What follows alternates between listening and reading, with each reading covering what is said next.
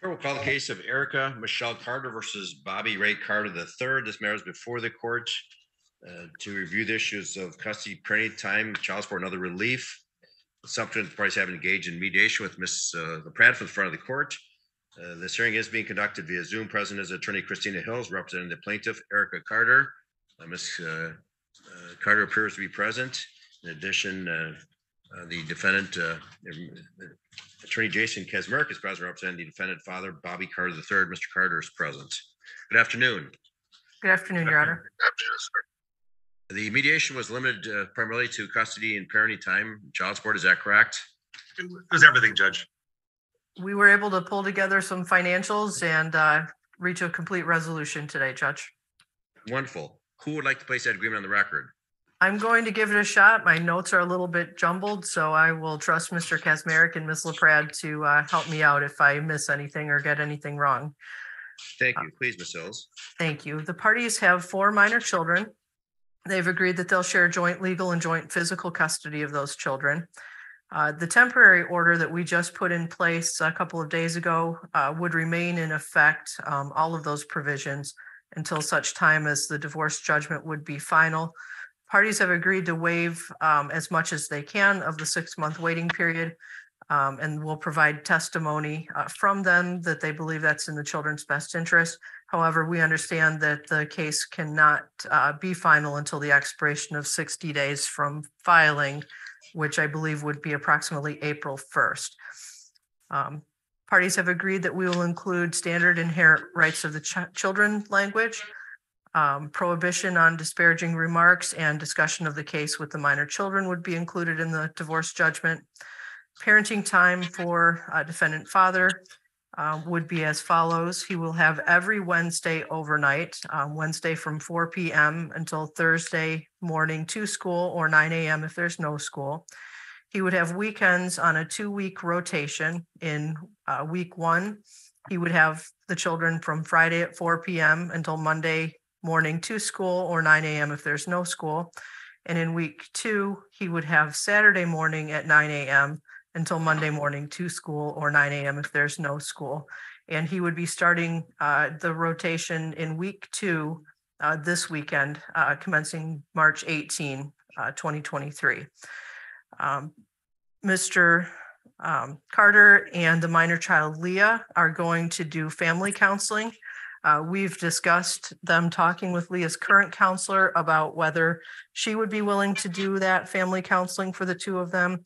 If she is not, then the parties would seek recommendations from that counselor and agree on a counselor who is covered by the child's insurance. Parties also agreed that father would have additional times as the parties could agree. Holiday parenting time would be as agreed by the parties. However, if they could not agree, they will abide by the friend of the court holiday schedule. I will attach a copy of that to the judgment. The parties have agreed that they will use the app Close co-parenting app to communicate, except in the case of an emergency, of course. With regard to child support, we would start that April 1st, 2023. Base support would be $1,199, ordinary medical $106, and $1,305 total. That is an upward deviation from the child support guidelines, so we will include a deviation addendum. Some of the reasons for the deviation addendum are that my client is going to be providing some clothing to Mr. Carter for the minor children. She is waiving spousal support, to which she otherwise, at least arguably, would have been entitled. And she has agreed to take on all of the copays and deductibles for the minor children over and above the ordinary medical. He will provide insurance for the minor children such that she does not have to. And we will provide for an automatic review of child support once the oldest child is emancipated and no longer subject to the child support order. There is no child support arrearage, as there was no temporary order regarding child support. But we'll include the standard language that indicates any arrearage owed to the state of Michigan would be preserved. Standard domicile and 100-mile rule language would be included. The parties have agreed to split 50-50 the required costs of any agreed upon extracurricular activities for the minor children. The minor children are to attend all agreed upon extracurricular activities unless they are ill or injured. And the activities which they have agreed upon at this point for the children are Royal Rangers, which is a church event, gymnastics, cheer, and wrestling. As I indicated, mother's going to pay the copays and deductibles for the minor children over and above the ordinary medical amount. And she will also pay the entire cost of the school uniforms for the private school that any of the children attend. And I believe it's just the youngest in a private preschool currently. Is that correct? No, for all three of them are in a charter school. Okay, very good. Thank you. All right, so she will pay for the cost of the uniforms for the children. Spousal support would be barred as to both parties. We would include standard language regarding life insurance. Each of them would be entitled to keep the pension and retirement benefits in their own names. Mr. Carter is going to be awarded the marital home at 15516 Parkside. He is going to assume the mortgage indebtedness, taxes, and all other expenses of ownership, and will indemnify and hold Ms. Carter harmless from those expenses. She will give him her interest in the property via quitclaim deed if it is requested by Mr. Carter. And he would be entitled to maintain all of the equity in that property as well. And it is only in his name, so there is no obligation for him to refinance. With regard to personal property, they're each going to keep what's in their own possession and any debt associated with that property. Ms. Carter is awarded the 2010 Jeep Patriot and the 1995 pop-up camper. Mr. Carter is awarded the 2014 Explorer. They'll each keep any debt on their own vehicles that they're being awarded. Each party is awarded all bank and financial accounts in his or her own name. The parties have indicated there are no joint accounts. Mr. Carter is going to continue to make payments on Ms. Carter's phone as well as the minor children's phones until they are paid in full. With regard to marital debt, except as I'll note in a moment, they would each be responsible for the debt in their own names and hold the other harmless from liability for those debts. Ms. Carter is going to be responsible for the One Main financial debt. One Main is the name of the lender. And she would also be responsible for any medical debt for the minor children or herself, which predate the judgment of divorce. He will be, Mr. Carter would be responsible for all other marital debt. With regard to tax exemptions, with the 4 children, while there are 4 available, they will each take 2 each year. When there are 3 available, Mr. Carter will take 2 in 4 odd tax years. And when there is only 1 available, he will take the 1 for odd tax years. Parties both acknowledge that they've disclosed all of their assets and liabilities during the course of negotiations. They would each be responsible for their own attorney fees. And Ms. Carter is requesting the option to have her maiden name restored to her in the future if she so chooses. I believe that's the entire agreement. The only thing I would add that I don't think was mentioned was vacations as they can agree.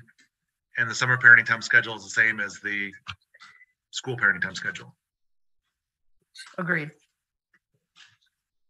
All right, with that clarification, Mr. Kaczmarek, Ms. Hill exactly stated your agreement. Your client's Very agreement, well, is that correct? That's Right. correct. Jason, Mr. sorry, when she said that it was just the copays, it was all medical expenses for the kids. I just wanted to. That's what the agreement was. Yeah, so Erica's gonna be responsible for all medical Yes, that should be. So that's co-pays, bills, everything. I just wanted to make sure that was clarified. Okay. I'm sorry, do we have clarification on that issue, Mr. Kaczmarek, Ms. Hills? I believe so, Your Honor. The only copays and deductibles would be, she's responsible for the first $345 per child. Or is that right? Yes. That was per a long time child. ago. Anyway, Oh, so anything over and above that is going to be her responsibility. So essentially 100% of all of the copays and deductibles would be her responsibility under this agreement. Do you understand that, Ms. Carter? Yes. Well, I think, well, what we understood it as well, I think what Bobby's saying is she's going to pay, I think she's responsible for the first $1,632, if I'm not mistaken, for the 4 children. I think it's $408 per child. It's $454 per child. I'm sorry. My Yeah, sorry. understanding is that mom was going to be responsible for all out-of-pocket medical expenses, which is what I believe is what Mr. Carter is trying to make sure is put in there, which is exactly what Ms. Hill said, but in the legal terms. So yes, that's exactly what you requested, Mr. Carter. Okay. Sorry, I just didn't understand the terminology. And that's why I'm Okay. clarifying. Right. It's good to ask that question, Mr. Carter. Were they sworn? Were the parties sworn? All right, right, Mr. and Mrs. Carter, can you both please raise your right hand to be sworn? Do you both solemnly swear or affirm that the testimony you're about to give this matter will be the truth, the whole truth, nothing but the truth, so help you God? Yes, sir. Your Honor. Thank you. All right, Ms. Hills, we're going to begin with Ms. Carter, please. Thank you. Ms. Carter, will you state your name for the record, please? Erica Carter. You are the plaintiff in this case, correct? Yes. And at the time you filed your complaint for divorce, had you been a resident of Michigan for at least 180 days Yes. and of Monroe County for at least 10 days? Yes. Is it true that there's been a breakdown of your marriage relationship to the extent that the objects of matrimony have been destroyed and there's no reasonable likelihood that your marriage can be preserved? Yes. Are you pregnant? No. You have 4 minor children, is that correct? Correct. Leah, who's 12, Bentley, who's 10, Julia, who is 8, and Piper, who's 3? Yes. All right. And your maiden name is Jennings, Jennings? Yes. And are you asking for the opportunity, if you so choose, in the future to have that maiden name restored? Yes. All right. Have you heard the proposed settlement agreement, which has been placed on the record? Yes, I have. You understand all of its terms? Yes. Do you have any questions as you sit here right now? No. And you've had enough time to think about all of these issues? Yes. We achieved this agreement as a result of mediation today, is that correct? Yes. And you had a full opportunity to participate in that mediation? Yes. You have agreed that spousal support is barred as to both you and Mr. Carter, is that correct? Yes. You understand that means that neither one of you would be able to come into court in the future and ask for it to be awarded? Yes. You understand that we could have done further discovery in this case? We're very early on in the case. We could have asked for more documents, more information from Mr. Carter through his attorney. Yes. And you're waiving your right to ask for any additional information? Yes. Do you also understand we could have had a trial in this case? Yes. We could have asked Judge Bronlick to make all of the decisions after presenting him with all of the evidence in the case. You might have done better, you might have done worse, or the judge could have ordered something substantially similar to what you've agreed to. Do you understand that? Yes. All right, and you're waiving that right to a trial by entering into this agreement. Yes. Are you satisfied with my services? Yes. Are you asking the court to sign off on a judgment containing the terms which has been put on the record today? Yes. Are you also asking the court to enter this judgment once the initial 60-day timeframe from filing has passed? Yes. And do you believe that waiving the balance of that 6-month waiting period would be in your children's best interest? Yes. Will that allow you to begin to move on with your lives? Yes. How long have you been separated? Are you separated from Mr. Carter? Yes. How long have you been separated? 7 months. Okay, thank you. I have nothing further. Thank you, Ms. Hills. Mr. Kaczmarek, do you have any questions of Ms. Carter? No, Judge. Thank you. Questions for Mr. Carter, please. Yes, Judge. Bobby, you could please state your name for the record? Bobby Ray Carter III. And you heard the settlement terms placed on the record today? Yes, sir. And you participated in a mediation where those terms were discussed, is that correct? Yes, sir. And were those terms accurately discussed today on the record in front of the judge? Yes, sir. And you understand, again, like Mr. Hill stated, this is early on in the process. You have a right to get more information if needed, but you're waiving that right for additional discovery of documents from Erica. Yes, sir. Is that a yes? Yes, sir. And you understand you had a right to go to trial. You could have got more, could have got less, but the terms stated today are your full and final settlement. Yes, sir. And again, you are asking the court to waive the balance of the 6-month waiting period after the additional 6 days has passed. Do you believe that's in the best interest of you and your children? Yes, sir. And the custody and parenting time provisions for the children, are they in the children's best interest? Yes, sir. I have nothing further. Thank you. I'm sorry, Mr. Kaczmarek, is Mr. Carter also asking the court waive the statutory waiting period and have the judgment divorce as soon as possible after April 1st? That's what you're asking for, Bobby. Is that correct? Yes, sir. Yes. All right, all right. Thank you. Ms. Hills, do you have any questions, Mr. Carter? Just briefly, Mr. Carter, have you disclosed all of your assets and your liabilities in the course of negotiations here today? Yes, ma'am. You represented in mediation that you no longer have any retirement benefits whatsoever with Ford Motor Company. Is that true? That you represented that? Yes, it's true. Yes, ma'am. Okay, and is that because you have no more TESPI account and no pension with that company? Me and Erica, we when I left Ford, we used that money to purchase our new home and purchase vehicles and stuff. And she testified to that as well in the mediation. All right, and did you ever have a pension with Ford Motor Company? No.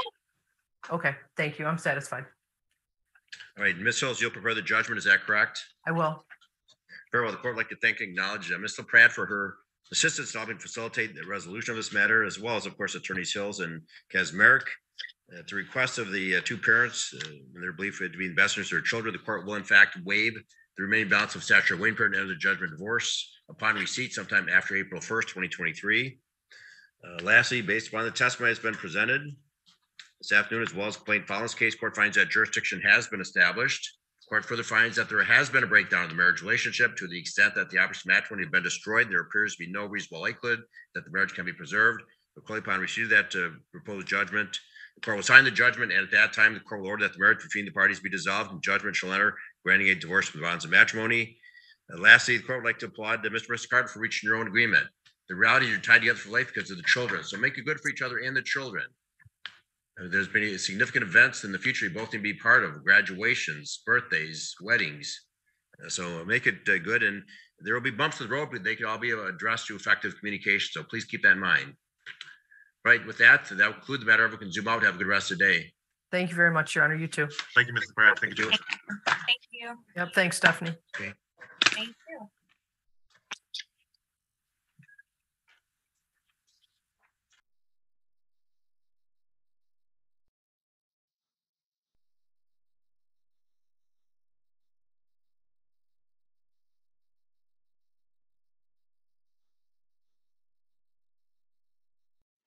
I thought that was pretty interesting how that case went. Let me know what you guys think down below. Thanks for tuning in, and I look forward to seeing you soon.